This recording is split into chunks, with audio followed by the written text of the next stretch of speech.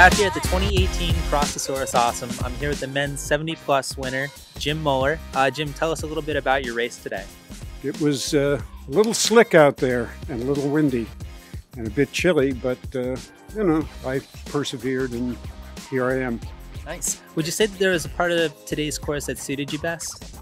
Well, the part out in the cornfield, or whatever kind of field that is, it was sweeping turns. It seemed like a Bob Ruther type course, and I liked that.